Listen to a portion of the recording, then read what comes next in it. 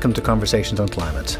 My name is Chris Caldwell, and this series is produced by United Renewables in collaboration with the London Business School Alumni Energy Club. Today we're speaking to you from the global investment firm Invesco in Portman Square in London. Invesco are trusted to manage $1.3 trillion of assets. And Invesco trust our guests today to guide them through the increasingly complex world of ESG, which is short for environmental, social and governance, a set of standards that measures a business's impact on society and the environment, and has become a huge asset class in its own right. Cathrine de Coninck-Lopez spent 9 years in social responsible investing in Columbia Threadneedle, and then became Head of ESG for Europe at Invesco for 2 years before being appointed to her current role as Global Head of ESG. We undertook a deep exploration of the world of ESG and investment management, taking things from first principles and moving into more complex areas such as how a background in science informs decision making, the depth of the role of Head of ESG, nature positive investments and the development of ESG investing beyond mere carbon. And is a passive ESG strategy even possible? And giving some advice for making sustainable investments for tomorrow. It was a great pleasure to be able to speak to one of the world's leading authorities on ESG.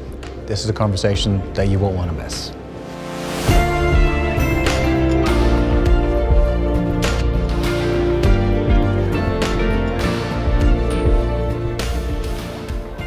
Around 80% of people who listen to this podcast haven't hit the follow button. If I could ask you for a small favour, if you do enjoy our conversations, please do hit that follow button on your app. It would help us in the show more than I could possibly say. Thank you, and enjoy the conversation. Cathrine, thank you so much for taking the time to come and speak to us out of your extraordinarily busy schedule. Thank you for having me. Brilliant.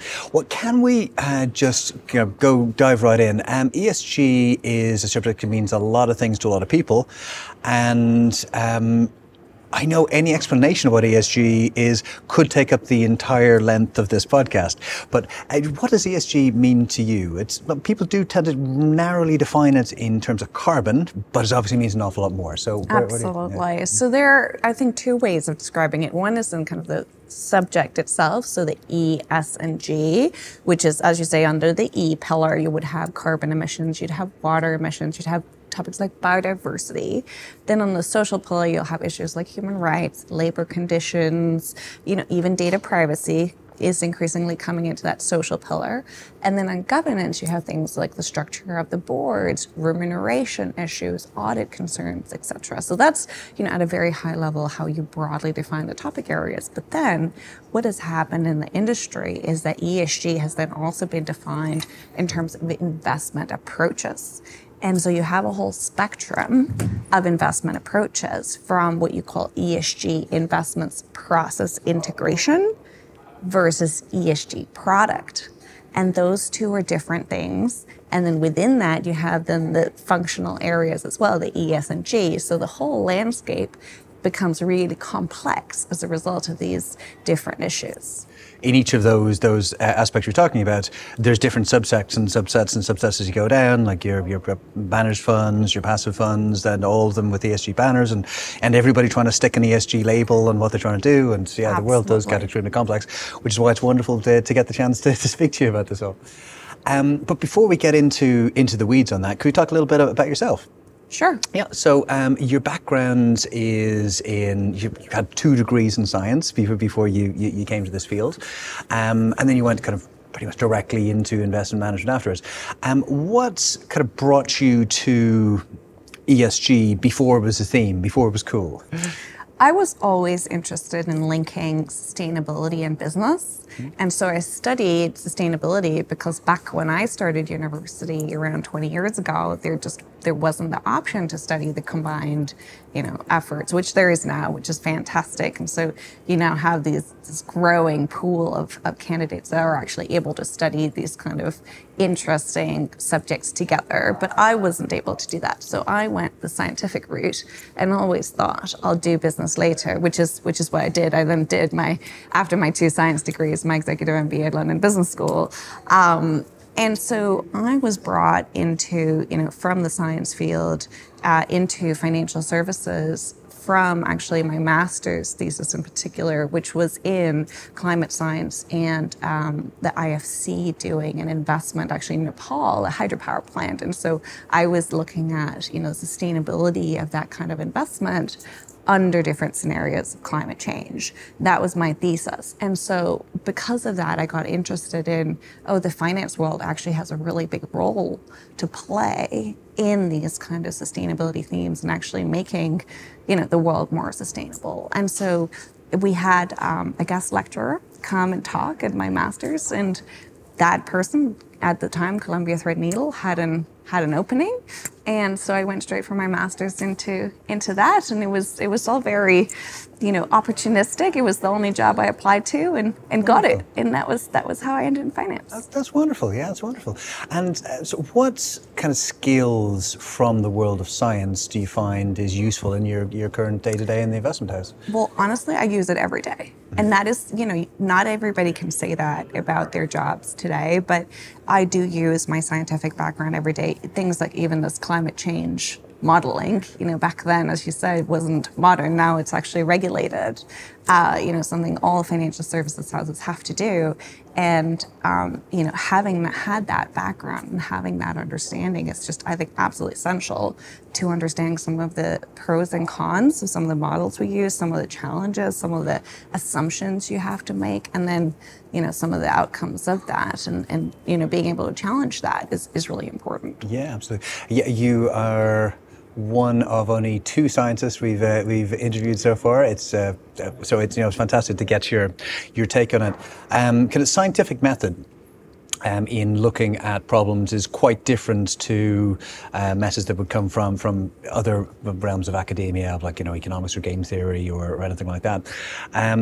How do you kind of balance off your scientific training and your training from the MBA? How do they kind of complement each other in your own thought processes? Well, ESG is exactly how those two skill sets have to come together, because actually the ESG role, regardless of your subject matter, if it's in the E, S, or G, if you're a specialist in the E, as I was, but then you link the business side, which is the product, the systems thinking, the stakeholder thinking, that you get from the MBA, you link those two, really those are the skill sets you need in an ESG role, because you have to be a subject matter expert, but you have to understand as well the applications in a business context and the sensitivities and the challenges and how you build business plans and so on. And obviously in a global head of ESG role, as I am now, that is essential, actually. Fantastic. And which leads us very nicely to what is your day-to-day as head of, as global head of ESG for, enormous fund manager such as Invesco? Yeah, well, the day-to-day, luckily, is very varied. So I don't think I have, a standard day. But I would say in terms of my team, and I get involved in all of the team activities actually at some level. Obviously, there's the strategy setting and the interfacing internally with various stakeholders. But then we have 4 key areas we focus on. So clients, so working with clients, meeting clients, talking to clients about what their needs are on ESG is a really big part of my day-to-day. The second component is research and engagement. So we engage at Invesco, not just in my team, but collectively with around 3,000 companies a year. And so we meet with a lot of companies, a lot of stakeholders, and talk about these issues with companies. And so I get involved in some of that as well. On the research side as well, we have our own research system, so ESG Intel. So again, I get involved with understanding that system, looking at new data sources, looking at new insights we can pull into that system, and covers about 15,000 securities. And then we also have voting. So as a shareholder, an equity shareholder, you get a vote in an annual general meeting, and you get a vote even in an active or a passive strategy. So at Invesco, actually, we vote in around 9,000 securities a year, which is a lot of companies where you actually say, yes, I will approve this chairman, or yes, I will approve this audit accounts, or yes, I'll approve this climate change resolution. And I oversee that process, and we in the ESG team set the global proxy policy in partnership with our investment teams. And then the final component I spend my day-to-day on is data and analytics. So in the ESG world, you're constantly looking at new data sets, new ways of analyzing companies, because actually that's what you're doing in an ESG role. You're analyzing companies, but not just from its P&L or its cash flows or its balance sheet. You're analyzing using its stakeholder management, its environmental emissions, or the way it governs itself. And so to do that, you need new data sources. And so we have a whole pillar, and actually right now have over 50 different data sources that we use for ESG. So my day-to-day is very varied, it's very broad, and all of that is in a global context as well. So in Asia, Europe, and the US. Wow, that's mind-blowing. Where do you start with all of that? Like, there's so many areas, so many ways you could be digging into any of that. I suppose just kind of first thing that comes to mind is kind of asking when you're kind of advising companies and talking about the analytics. How does your role differ with the role of a kind of more kind of traditional kind of fund manager? Do you go in and talk together with the fund manager, or do you? And what happens if there's a conflict between fund manager saying, yeah, sure, you should just chop down that forest to be great, and you're going, oh, wait, stop. That is a great question. And so the role of the ESG team is to advise, to provide tools, to provide insights, to provide analytics and data, but the fund manager makes the decision. So the fund manager has, the full fiduciary interest of the client at heart, right? And we in the ESG team provide that insight and tools and say, okay, but so in your example, if a company has an issue around forest management or sustainability of its supply chain, for example, we would highlight that and say these are the types of challenges that may come with from a financial perspective. So it could be, well, if you have a lack of a supply chain sustainability, can you actually deliver your product to a client? Is your product going to be more expensive? Is there wider, corporate sustainability issue as a result? And that's the kind of advice and dialogue we would have with the fund manager or analyst, but they would make the final decision on where they choose to actually invest or, not. Okay. And is that the same with kind of voting as well? So they make the decision, but you advise. Precisely. Perfect. Okay, I understand. That clears up a lot for me. So yeah, we can dig into that a little bit later on. But okay, perfect. Thank you. So just kind of looking back a little bit, well, ESG and the whole ESG fund management space has exploded over recent years. It's been a huge success story, but 2022 was really hard for across the board, and 2023 isn't looking like it's going to be much better. But assuming that it is, we are going to recession and things are getting tighter. First question is, how do you see ESG performs in difficult markets? And do you see a risk that companies, as they feel under more pressure, might just take this as, well, marketing budget, cut that, ESG, we can cut that a bit too, and or has ESG been kind of bought into the DNA of businesses over recent years? I think there is definitely a difference between a company's strategy and its responsibility to its bottom line, but also its stakeholders and its employees and the environment in which it operates, and how a company manages that through a recession, right?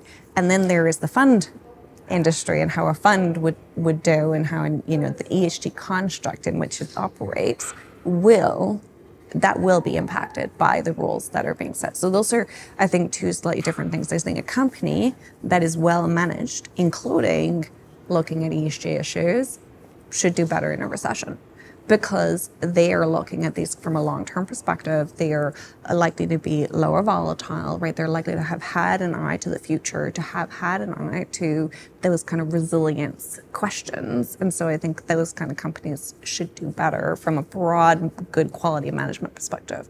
Now, in a fund construct, you are subject to a very broad range of options, right? And as we were alluding to earlier, there's kind of the process integration where you're really looking for ESG issues, but you may choose to buy a company that perhaps have challenges, but if the price is low and it's incorporated in the price, those challenges are incorporated in the price, and you think actually that company is working on those challenges and improving, actually that might be your best investment from if your client really only has financial return as its objective, right? Where you're then moving into other ESG options where you have screens, right? You're saying, actually, my clients don't want to invest in tobacco, or they don't want to invest in thermal coal, for example. You are then bound by those kind of exclusions. And so even a tobacco company that is perhaps managing its way forward in this kind of regulated world and developing new solutions, etc., you can't invest in them regardless, right? So in a fund construct, you are bound by those kind of restrictions. So that's great. Then you move into kind of more, I would say, stronger ESG focused options like responsible funds or sustainable funds or even impact funds. And there you're likely to see even tighter restrictions and controls. And they could be about carbon optimization.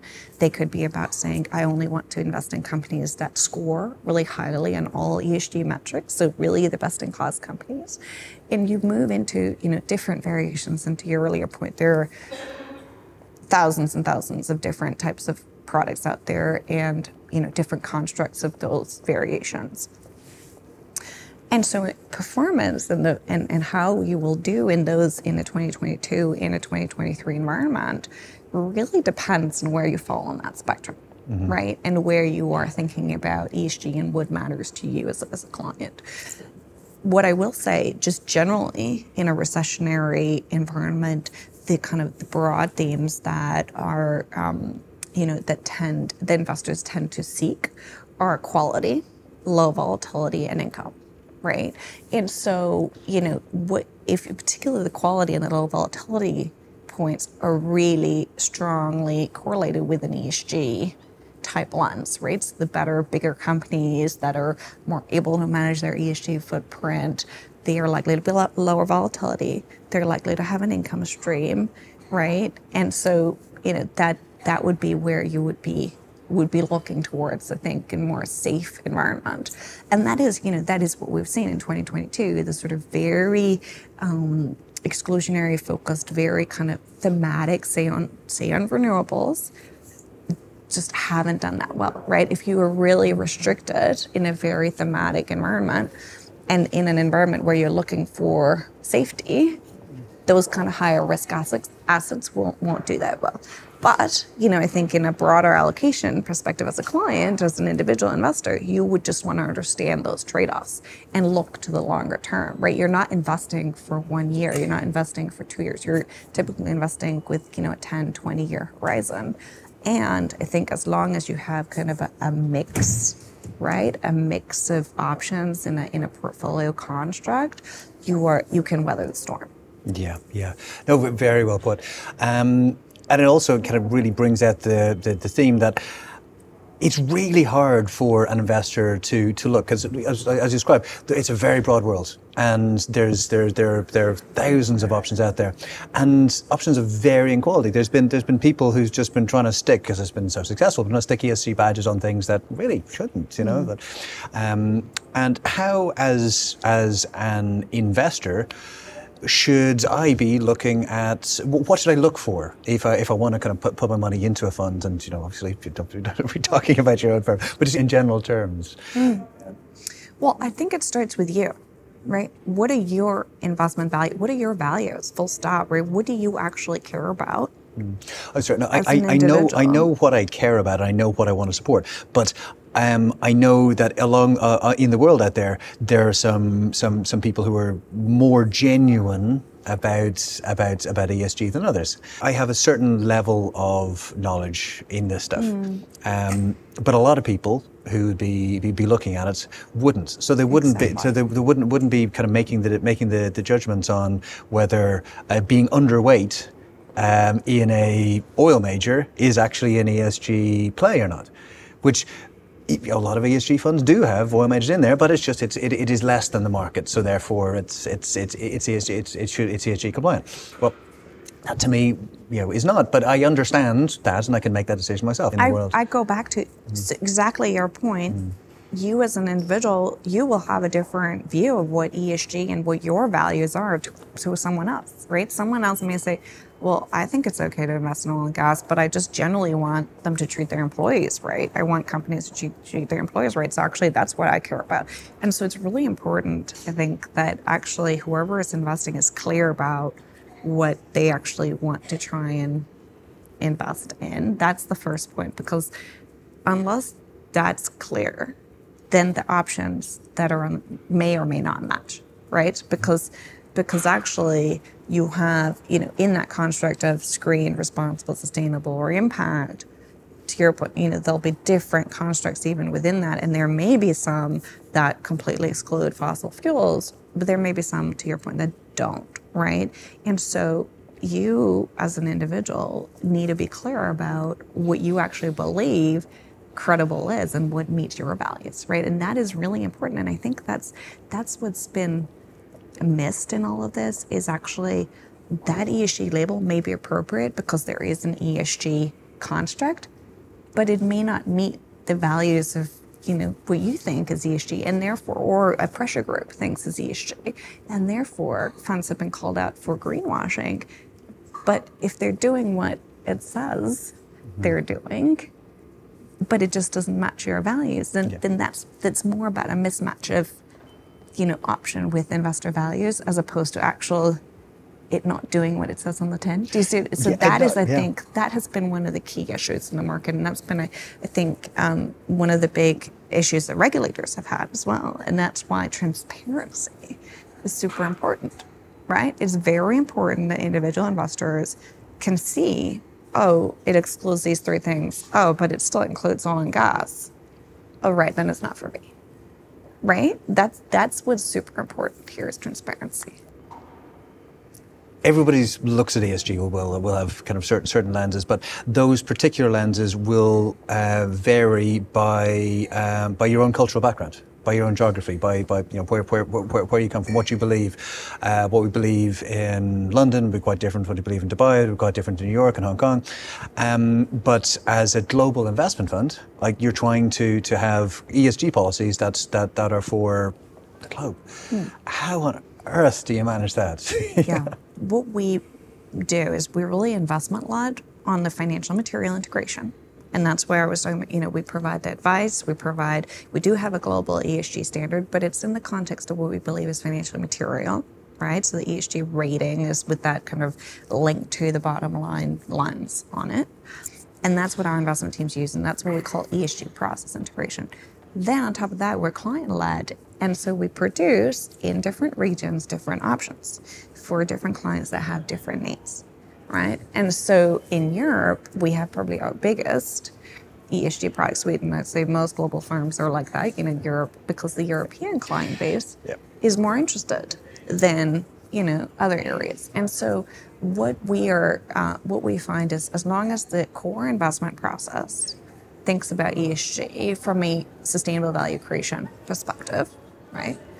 Then we can optimize and provide client solutions on top of that address all those different values and needs. And that's, I think, that has been really quite successful in terms of making that kind of balanced approach globally, because you're right, it's not the same. It's not the same what people want in Europe or what they want in Asia or what they want in the US. And I think we need to be sensitive to that and deliver what our clients want.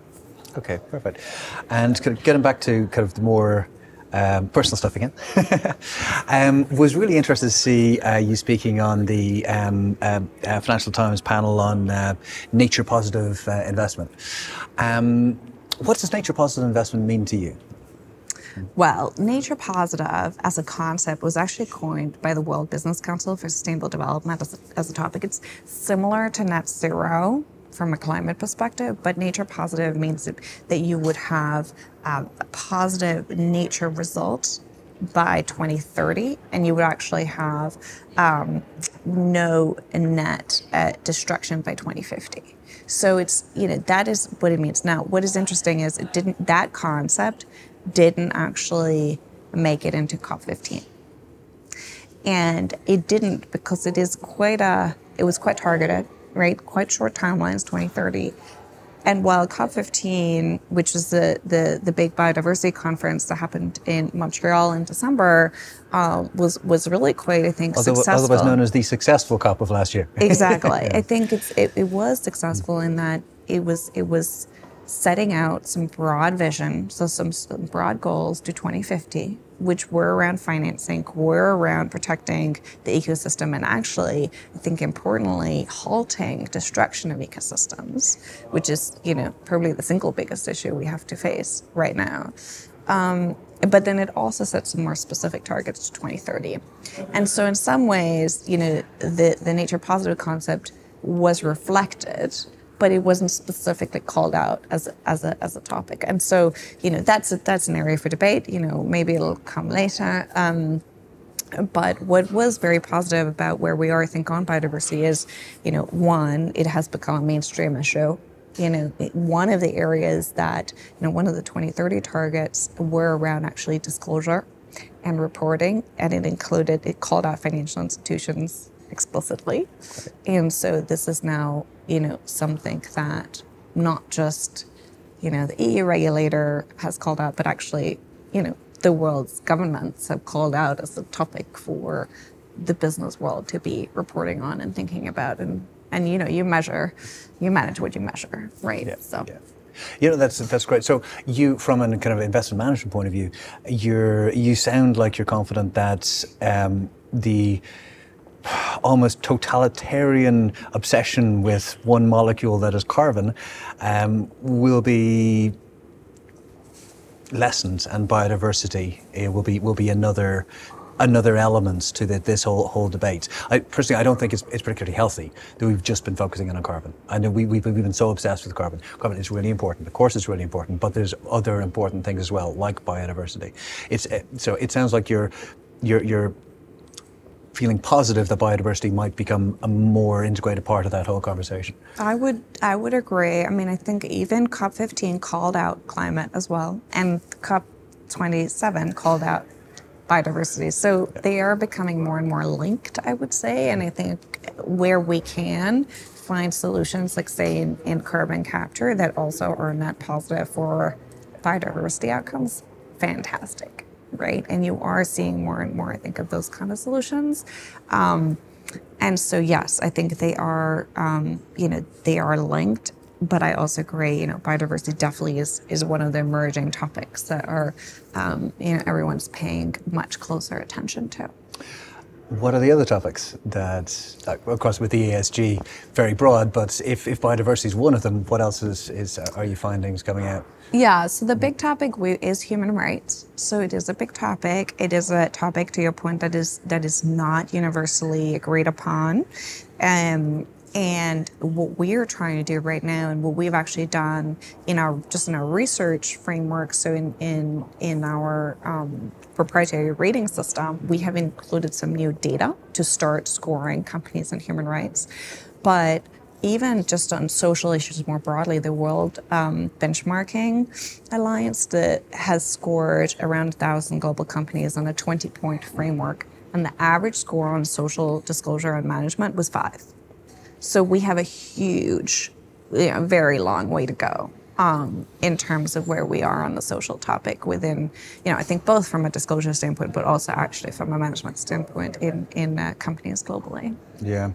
I guess it's relatively easier to be calculating your carbon footprint. Like that's binary. Like as long as you can see where your carbon's being emitted from, you can count it. It's much more in the eye of the beholder of the more human rights type issues. So, how do you assess? How do you manage? How do you put a number on rating on somebody's position in relation to a less scientifically tangible right? Yeah, well, and we use third parties, and so we brought in a new score called the Children's Rights Benchmark, and it's actually so we haven't done it for every sector because we have a materiality-led approach, and so for certain sectors we believe these issues are more material than others, but we brought it in. They score around 3,000 companies globally, and they score them around policies and management on.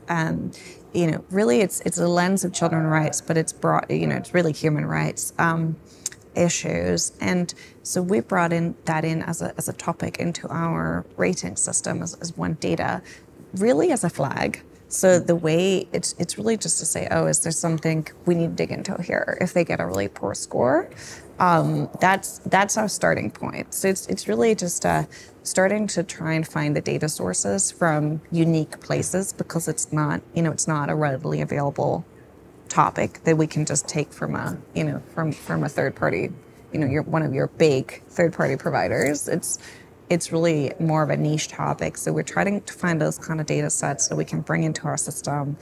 And then we are using that more as a flag and a topic for discussion. I think it's a little too immature to have really hard lines on it right now, because I just think it's still a very evolving topic for companies and investors to think about. Interesting. Back in my time in banking, what you'd normally do is each team would have, like, it'd have a lawyer, it'd have an accountant, it'd have someone who's an investment analyst, who's someone who thinks that way. Is there, like, the way that let's say, would the US equities team, would there be, I'm sure there'd be a lawyer and accountant, would there be someone who's an ESG specialist on the team as well? Or would they look for you as a kind of, as basically as an external resource? Or is there an internal person who then also talks to you? How does that work? So that varies actually from team to team. So at Invesco we have, all asset classes. So we've got, passive, active, fixed income, real estate, wider private markets. We've really got all the asset classes. And so investments integration varies between those different asset classes. And also some of them have, more product ranges in terms of ESG. And so some of our teams will have ESG experts sitting within them. Some of them won't. But regardless of whether they do or not, the global ESG team really serves as a partner. We're part of the global investment function. So we are a very close partner to all the investment teams globally. But what we do expect our investors is to consider ESG. So they are themselves, we sort of, I think the global ESG team is a function to help people help themselves. So it's really a lot of training. We're a team of deep experts. My team has over 13 years average experience in ESG, deep expertise in ESG, certificates and backgrounds similar to myself, in climate or social issues. And so we are really the experts. But we expect everyone, and we're trying to train, provide expertise to get everyone up the learning curve on this topic. Okay. And has the team grown over? I'm sure it must have grown massively since you turned up, like over the last, 4 or 5 years. Absolutely. Yeah. Well, so we are now a team of 31 people, and it has grown substantially. Yes, it's more than doubled in size in the last 3 years. So on the kind of focusing in on the global part of your job title, where do you see the most exciting opportunities for kind of ESG investments in the world today, outside of the developed world? Like, Europe's massively overweight and been overanalyzed, whatever else. Where do you see is the most exciting opportunities? Gosh, there's so many. I mean, I think the biggest thing, and I do want to get this in because I think it's so exciting for me as an ESG professional that's been in this space, but like you say, before it was fashionable. But I do want to get this topic in that, I think it's first they ignore you, then they fight you, and then you win, right? And I think we are winning, right? I genuinely believe we're winning. So I am so excited about how ESG is just becoming part of, the standard way of operating. And so that's what I'm most excited about, actually, that systemic change. But in terms of the specific product areas, I guess, impact investing, and where you are putting, a very tangible, very additional flow of capital, a measurable flow of capital is something I think, frankly, people are challenging. It's challenging. That is more right now. It's a very niche part of the market. It is largely private markets, and I think you are seeing more interest in how do you really make that even more tangible in, say, fixed income is probably the area where you have new structures, so bonds where you can ring fence assets in a different way to equities, but then there are new types like blockchain that allows you to break down an equity. So there are those types of innovations that I think if you can link that with impact, those kind of new financial structures with impact, that is super exciting. Something that, it'll probably take many years still, but it's definitely something that is being looked at. And so, that would be where I think, there's some really exciting areas for development and innovation. And another really, really kind of interesting part of, so we're going back to one of the original themes that you talked about. A part of your global role is engagement. But again, you've got the issue of cultural differences and how you treat how different companies in different parts of the world might be more or less receptive. Well, I think so. My role, I think, is yes, it is to promote ESG, but it's probably more to serve our client needs who are interested and a growing interest in ESG. And then from a investment process perspective, again, linking it to a fiduciary perspective and saying, actually, this is part of a fiduciary responsibility because the companies are being increasingly impacted, right? The companies we invest in are being impacted by these changes. I mean, employees having greater, demands on these type of social equity issues. The environment is changing. I mean, look at the physical risk. I mean, the physical risk from climate change, biodiversity, becoming an increasing impact on supply chains, integrity of products, et cetera. And, the governance of companies obviously is a topic that has for a very long time been recognized as something that will impact bottom line. So I think there is, that's my main role is to do, to look at companies from that perspective and help educate on that. So in a landscape where you do have divergent opinions on, the role of companies just in that environment, I would just always bring it back to that. It's good for business, and that is what investors are focused on too. It's sustainable value creation. ESG, unfortunately, over the last, particularly recent days, has become a bit of a political football. You've had Texas taking some pretty, dramatic action against a couple of your peers, BlackRock, Credit Suisse, and others, because of their environmental stances and banning them from Texan state investment. How do you deal with political risk from ESG? Well, I would go back to that same issue. I mean, we are investment-led and client-led. And so we are looking at what our investment teams think are important to their investment process. Now, financial material, ESG issues are important to the investment process. And so that's the investment team kind of belief. And that's how, obviously for the different investment teams, it may manifest itself slightly differently. And that's important, right? That it really is up to the investment teams to incorporate as they see fit for their client base and for, their fiduciary duty and maximizing, their objectives, right? Which is, for the most part, financial return. But then there is also, as I said, clients, right? And our role is to serve the clients. And it is a broad range of clients. So we may have clients that really care about ESG. We may have clients that don't. And that's, honestly, that's fine. I think that's the nature of the world. And so I think that's how we are tackling this political issue. It's really politics stays with the politicians, right? We're focusing on what our investors want and what our clients want. Do you see a role for yourself in potentially educating clients in ESG, particularly in areas where there might be an associated kind of political risk of going one track rather than the other? I think we do have a role to be transparent about what ESG is. And I think there is a lot of confusion, as we have highlighted, right from the beginning. And so, yes, I do think we are trying to be more transparent about what ESG is and what it isn't. So, for example, in our Global Stewardship Report, which we produce every year, we actually put that right up front. How do we define ESG, right? What are the steps we are taking? How do the different categories work? And we were very transparent about that. And that's been a very useful tool to use for, that's a public document, it's on our websites. It's a useful tool for discussion with clients, but also the stakeholders, for sure.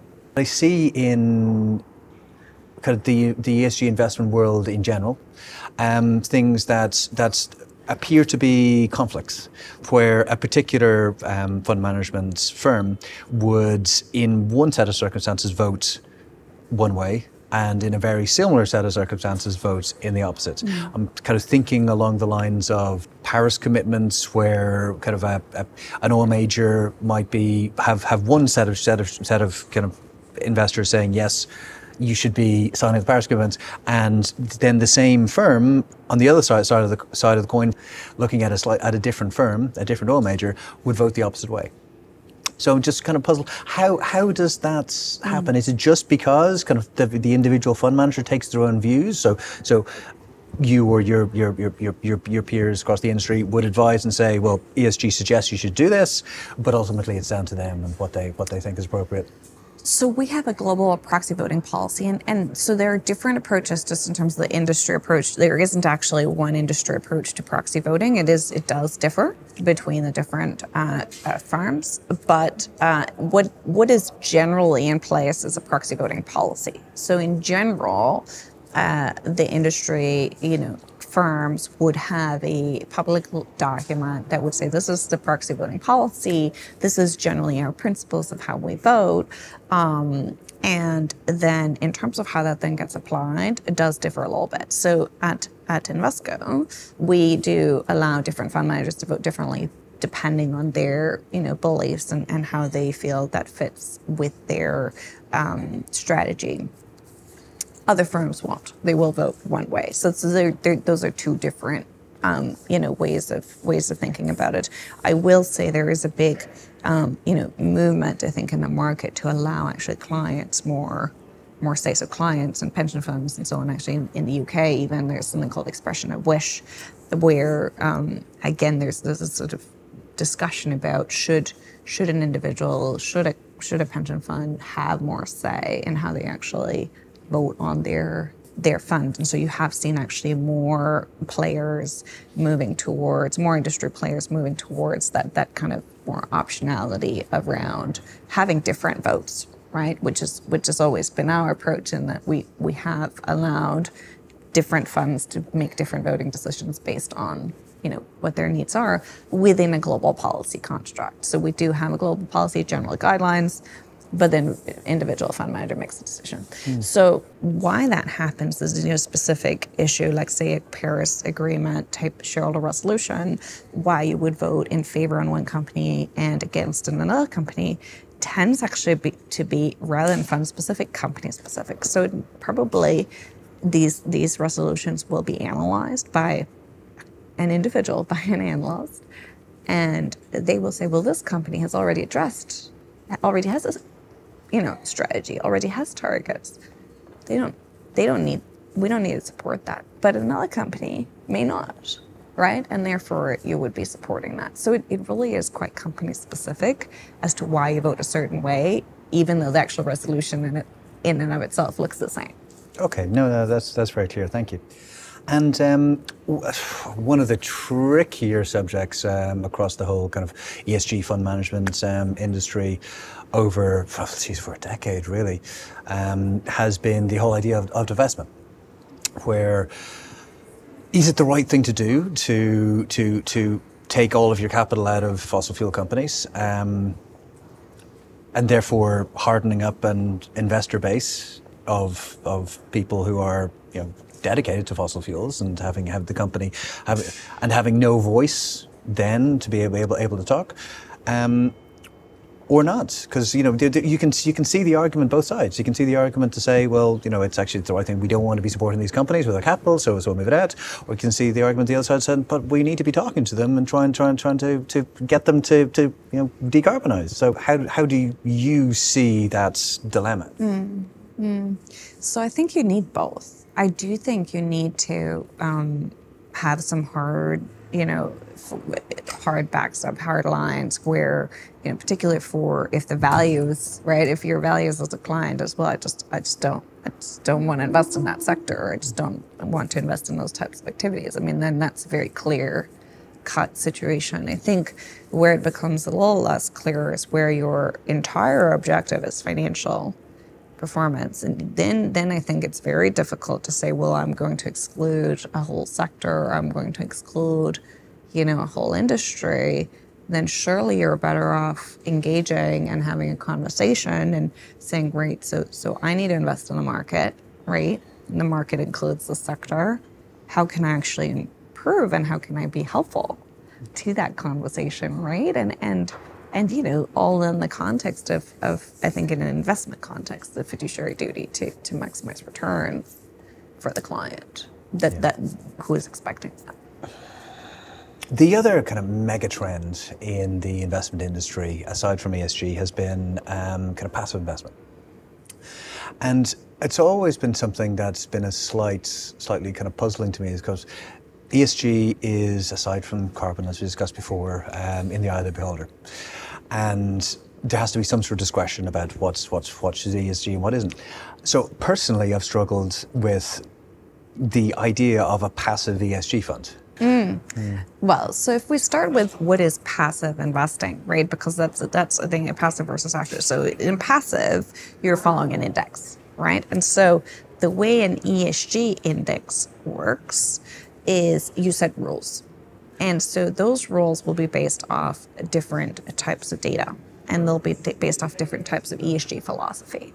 And so an ESG ETF is basically, running off the different rules. That's basically what it does. So I think it's entirely possible to do that, because you can have, right, to your point, measurable bits are things like carbon. You can measure a company's carbon footprint, and you can say this index is only going to be made up of companies that have, a certain carbon footprint or do better than their peers in that carbon footprint. I mean, that is a measurable thing. You can create an index, and you can create a solution that follows those kind of companies. And then you're investing per definition in those kind of companies. And what you're not doing though, and that's the active bit, is you're making decisions actively, right, about this company has, maybe slightly higher carbon footprint, but it's improving. That would not be allowed. In a passive, you have rules and you follow rules. In an active, you're more flexible, right? And you can actually understand what a company is doing, and you can go with them on a journey and all of those kind of things. And it's, also I think in a passive, you are much more subject to good data.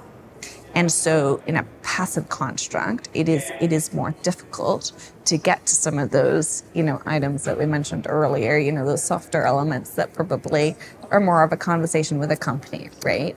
And so those are the two, differences, I think, with passive ESG and active ESG. But I think it's entirely possible to do, have an ESG ETF, and actually it's the preferred vehicle for many, because it does take a little bit of the subjectivity out, right? The rules, it follows the rules, and you get the rules. Whereas I guess in an active construct, it is more subjective.